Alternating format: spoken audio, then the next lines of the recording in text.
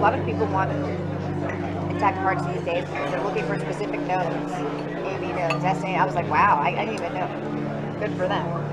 Yesterday was the first time she said people wanted lungs. And then, like I said, always as many intact livers as possible. People just want livers. Some people want lower extremities too, which that's simple. I mean, that's easy. I don't know what they're doing with it. I guess they want muscle. But Yeah, a dime a dozen.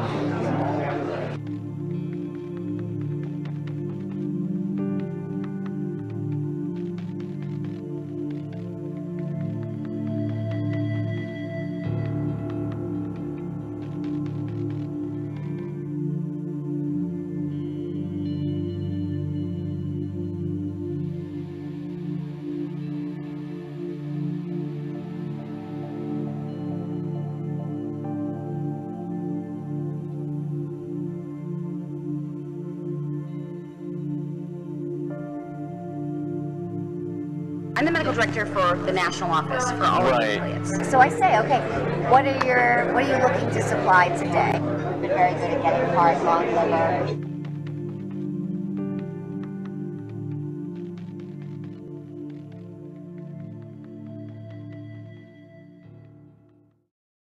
Every provider has had patients who want to donate their tissue, and they absolutely want to accommodate them. They just want to do it in a way that is not perceived as this clinic is selling tissue, this clinic is making money off of this. Okay, so when you are or the affiliate is determining what that is monetary, Yes. so that it doesn't raise any question of this is what it's about, this is the main. What price range would you? You know, I'm going to throw a number out. I would say it's probably anywhere from $30 to $100, depending on the facility and what's involved. The $30 to $100 price, or that's per specimen that we're talking about, right? Yeah. Yes. The $30 to $100 price, or that's per specimen that we're talking about, right? Yeah. Yes. How much of a difference can that actually make if you know what's expected or what we need versus? It makes a huge difference. I'd say a lot of people want liver, and for that reason, most providers will do this case under ultrasound guidance, so they'll know where they're putting their forceps. Kind of rate-limiting step of the procedure is calvarium. Calvarium, the head is basically the biggest part. Most of the other stuff can come out intact. Right. It's very rare to have a patient that doesn't have enough dilation to evacuate all the other To bring the body cavity out intact and all that. So then you're just kind of cognizant of where you put your graspers. You try to intentionally go above and below the thorax so that, we've been very good at getting heart, lung, liver, because we know that, so I'm not going to crush that part. I'm going to basically crush below, I'm going to crush above, and I'm going to see if I can get it intact. And with the calvarium, in general, some people will actually try to change the presentation so that it's not vertex. When it's a vertex presentation, you never have enough dilation at the beginning of the case unless you have a real huge amount of dilation to deliver an intact calvarium. So if you do it starting from the breech presentation, there's dilation that happens as the case goes on, and often at the last you can evacuate an intact calvarium. So I mean, there are certainly steps that can be taken. So they can convert to breech, for example, at the start of the... Exactly. Under ultrasound guidance, they can just change the presentation.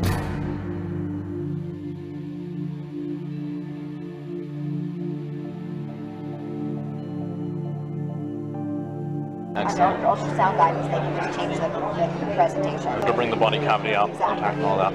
So if you do it starting from the breech presentation, there's dilation that happens as the case goes on, and often at the last you can evacuate an intact calvarium.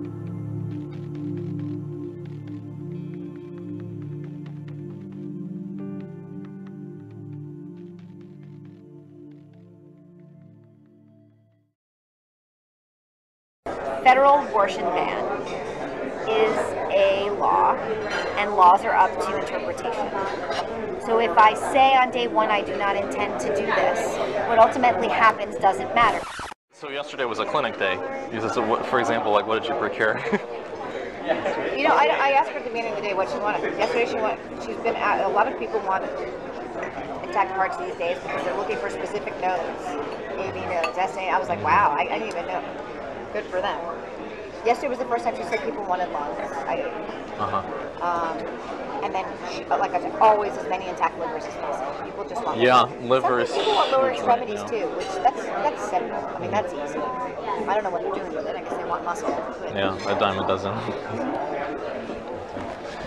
if you maintain enough of the dialogue to the person that's actually doing the procedures and they understand what the end game is, there are little things, changes they can make in your technique to increase your Even success. though they have a set way that they do it, they're open to changing it. Is that what you're The saying? reasonable people, sure.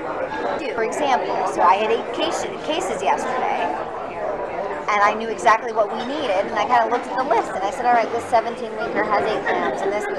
So I knew which were the cases that were probably more likely to yield what we needed, and I made my decisions according to that too. So it's worth having a huddle at the beginning of the day, and that's what I do.